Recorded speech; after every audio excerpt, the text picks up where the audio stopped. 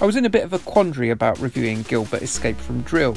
You see, the way I format this show, with a preamble and history about the television show or character on which the game is based, before going into the gameplay, well, it's going to end up being very similar to Slope's Game Room video about Gilbert Escape from Drill that he put out 3 years ago. Luckily, the sound, editing and general quality of my video will be much lower, and hopefully this will differentiate enough between the two where he doesn't accuse me of plagiarising him. My low self-esteem is not always a barrier to glorious mediocre victory. So, self-degradation and piteous nature reveal done, let's go. Get Fresh was a mid-80s Saturday morning show. These were a popular thing at the time, when children would celebrate the 2 days of weekly freedom with a bowl of cereal and perhaps utilising a family dog as a cushion as they sat right in front of the television, and this gala of awkward interviews, noisy, way too hyped up production staff, cheery, calm, professional presenters and musical performances from musicians up 6 hours before they normally awaken, performing songs that are by now distant nostalgic memories of a time when everything was possible, the summer sky was limitless and impossibly blue, and life wasn't a constant loop of dull, sleeping, eating, working, eating, sleeping, working. Sigh, that is the longest sentence I've ever committed to. Some of us were just watching programmes like Get Fresh, Live and Kicking, Going Live, Number 73 or Ghost Train to get to the juicy, delicious cartoon shows. Get Fresh, for instance, premiered Centurions. I made a video about that game, yeah, that's a terrible game, and you can watch that video, probably at a link if I can remember to put it in. So, Get Fresh then, presented by Gaz Top, who is or was married to Violet Berlin from Bad Influence. Get Fresh was also the pioneer of embarrassing yourself by trying to play a video game on national telly using a telephone with roughly 4 Google Stadia's worth of lag as you desperately tried to win a skateboard or an NES or, I don't know, a slime pit by flailing about on Xenon on the Amiga. So there already are a couple of game links from Get Fresh. Tenuous ones, I'll give you.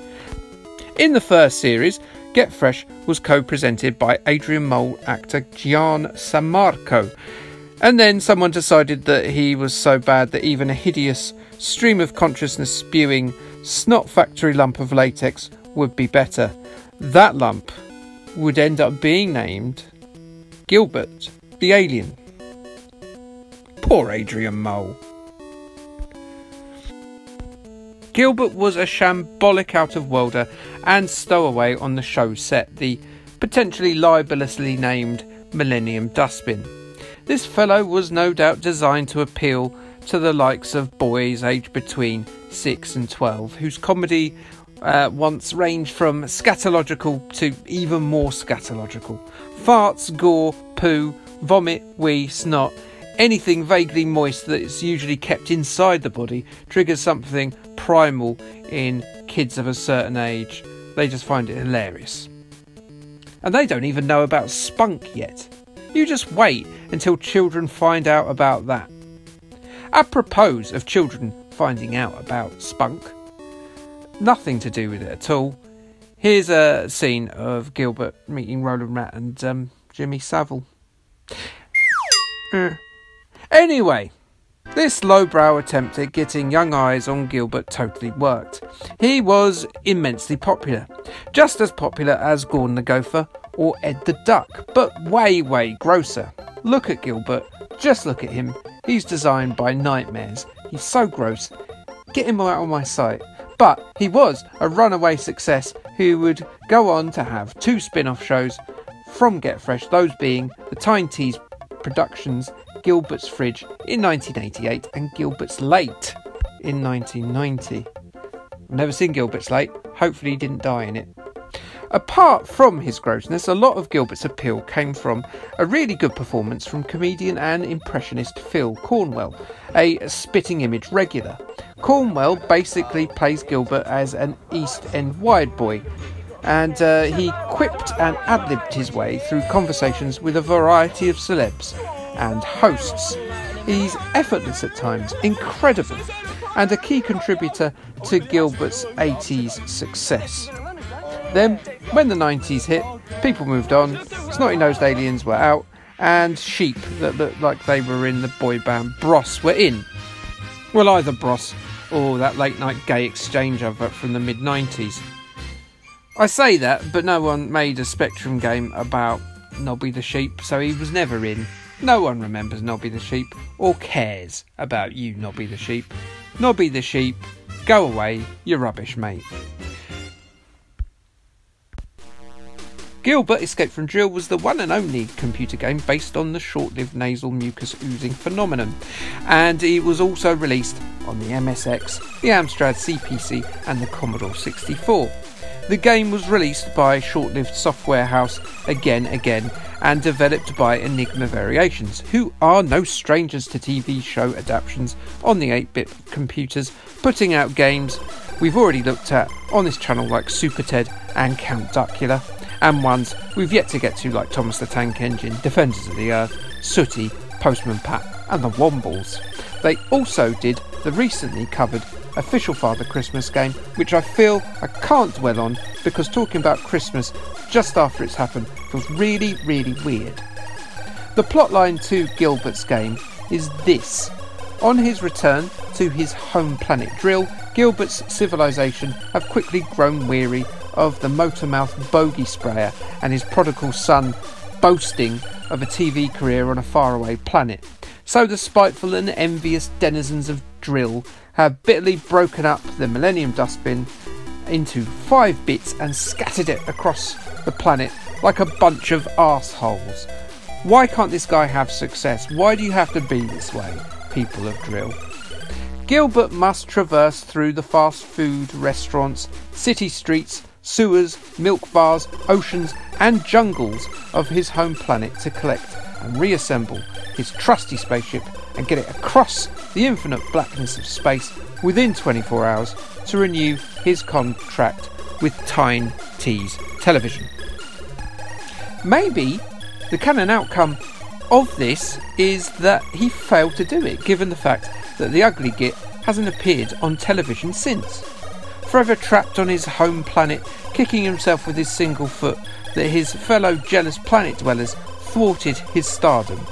It's either that, or Snot only has a very limited shelf life from a humour point of view, also a very limited shelf life from an edible point of view. Please don't eat Snot, it's disgusting.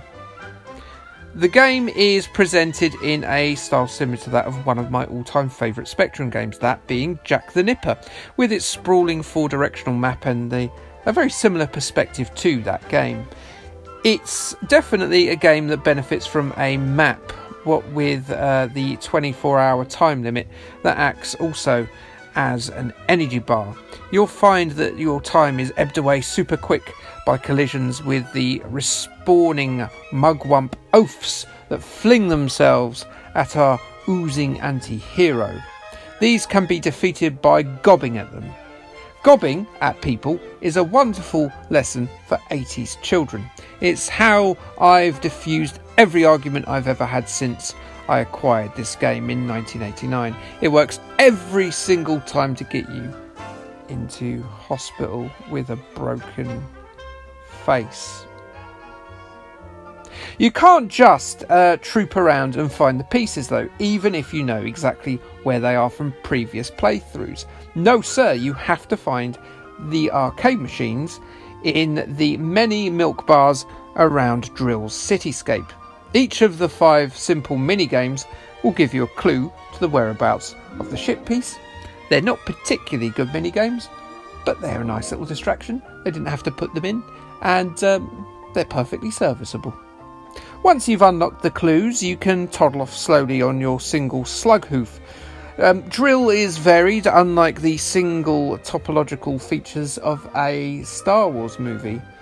One up to Gilbert there for understanding that planets are usually quite different. Make sure you take out a few enemies along the way, as they will drop a can of beans, which you will need, of course, because it will give you the ability to propel yourself upwards to some of the more difficult to access ship pieces. Yes, of course, by the power of botty burp guffery grunts, you can loft yourself into the sky. Did I say Gilbert was a one-trick pony? Why, I take it back. It's not just snot after all. It's his botty burps as well. So how does Gilbert measure up? It's okay.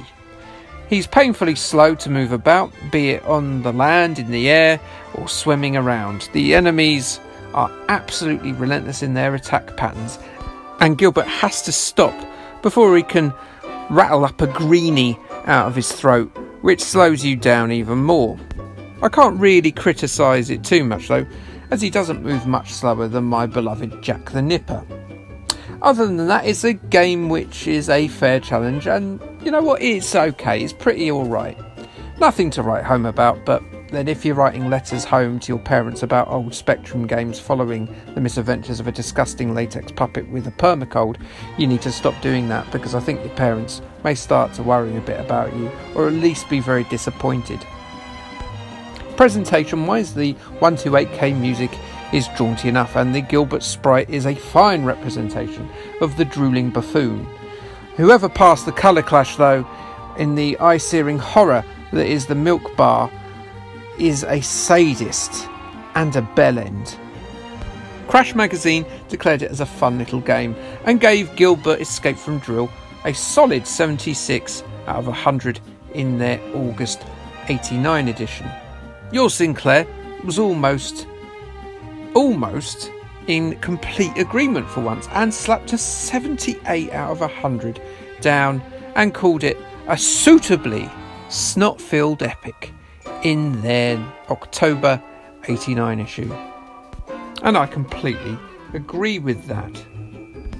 So peace in our time, just as we're about to go into World War III. Maybe a snot-filled alien can save us. I don't know. Can't be worse than many other world leaders, can he? Anyway, Kay, thanks. Bye.